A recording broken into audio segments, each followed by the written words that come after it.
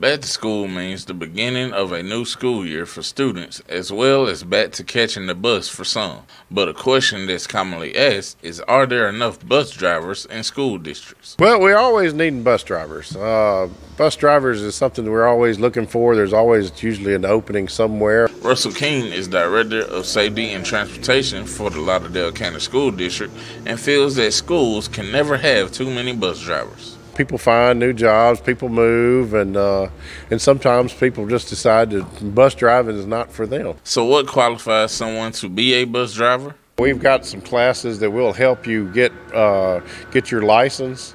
We've got some online prep programs now that we work with drivers that are interested in driving.